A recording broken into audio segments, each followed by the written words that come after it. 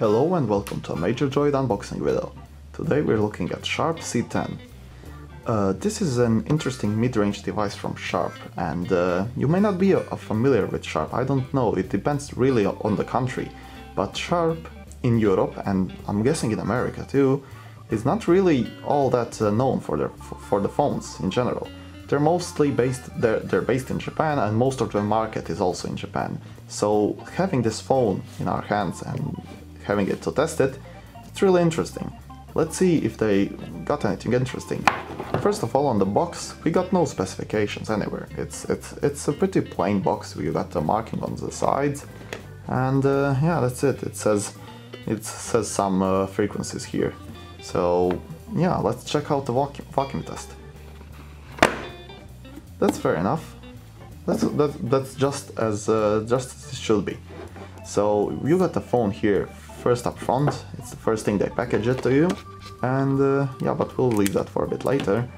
This is the phone dock, I guess you could call it.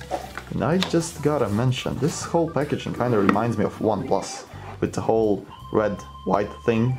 Yeah, it's very OnePlus-esque, if I may say. But yeah, let's put our finger here in this little hole and see what's below. So as we can see, we got the cable here. This is the non-tangle cable, the flat one, which is very nice to see. I see most phones using the round ones, which are just, yeah, they're generic, and the rubber is kinda not that great on them. This one seems to be made out of the same rubber, but at least it's flat, so it should prevent tangling. Here, it also seems like this phone doesn't have a 3.5mm jack, because this is a dongle from USB-C to 3.5mm, so that's a big bummer, and it could be a big obstacle for some people to buy this phone. And what we got to rest here is this charger, and yeah, it's kind of badly packaged, I gotta say. The power, it's a regular 5 volts 2 amps charger, so although this phone does claim to have some sort of quick charge, I think Huawei's quick charging technology, but yeah, I guess we'll have to test that in the review, because it seems like a regular 5 volt 2 amp charger. And what we got here, and this, yeah, how do you open this even from this? Oh, you can open it like this. You got the SIM eject tool here. This is like a little thing that you push, and the SIM tray exits. And as you can see here, we got a pretty neat case. This is you can see it's matte. It's kind of hard too, so, and it's more transparent to the side, so it's really not your usual case that you get with the phones. And I dig this. I really like it, and it should protect from some pretty hard falls, as it's pretty thick. And the rest we got here are just manuals, so yeah, it's not. I won't even bother looking at it. It's the standard stuff as always. But the star of this unboxing video is the phone, so let's check that out. Slide it out here. There we go. So this is the Sharp C10, and I gotta say, first impression, it's pretty light. Not in a bad way. I mean, this is plastic. Yeah, it's plastic for sure, but it feels really nice and neat in your hand. It's like some sort of a business phone. Kind of reminds me of the new BlackBerry. But yeah, we got a dual camera setup here, and regarding the specifications, as far as I remember from checking out on the specs online, this thing has a Snapdragon 630 chipset and 4GB of RAM, which is, I mean, that's fairly reasonable for a mid-range phone.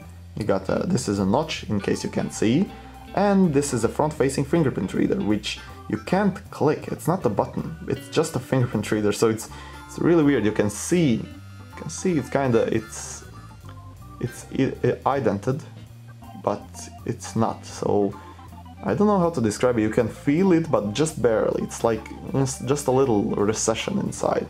So really interesting design. I mean, yeah, we got the buttons here, and of course there's no 3.5mm jack. This is the only connector on the phone has. So yeah, this and I forgot to mention this, but it's pretty important. The aspect ratio. You may notice that this phone is kind of wide.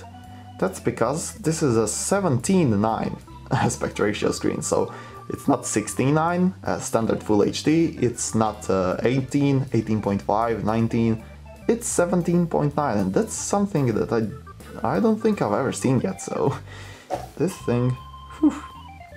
Oh, and I can see from inside, I hope it is, I hope it's not fake, this looks like a two-tone flash, so that's a nice thing to have, unless you want all of your pictures looking out very cold. But yeah, we'll turn this on and check this out in the review, so we'll leave the interesting bits for then, but this is just to get you warmed up for the upcoming review.